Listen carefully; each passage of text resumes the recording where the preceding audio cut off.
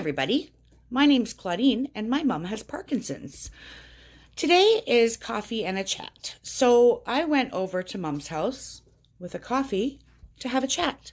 You know what she said to me? She said, you know what? I'm just sort of feeling like blah. She's feeling blah. She didn't know what she was going to chat about.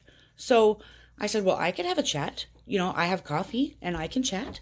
So I figured I'd just say hello to everybody out there and thank you all for being here for Mom and subscribing to her and giving her this nice little break of a day off.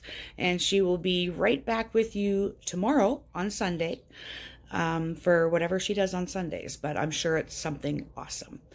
But for today, Saturday, she said she didn't feel like coffee and she didn't feel like chatting.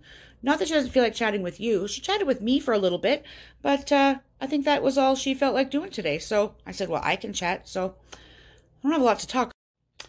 Back again. Don't have a lot to talk about, but today in Calgary, I took Dad out and got him a new scooter off of Marketplace. So he's pretty excited with his new red scooter. So I imagine Mom on Belle and Dad on Bill. Should we call it Bill? Belle and Bill will be racing down the hallways, I'm sure.